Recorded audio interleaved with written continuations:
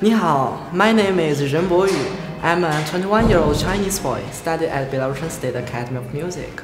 My hometown is China, Harbin, a city with Russian style. So when I was a child, I had one dream to study in a country of the Slavic culture.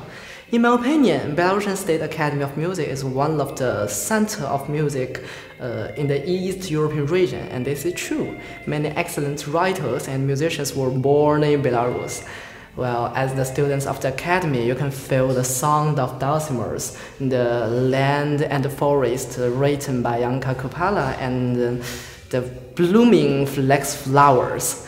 Well, my major is singing, and I have an excellent teacher named Frankowski Sergei.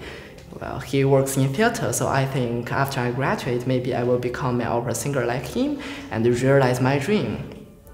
As the Russian saying goes, «Рыба еще где глубже, а человек где лучше». So, welcome to Belarus. I will wait you at Belarusian State Academy of Music. Thank you.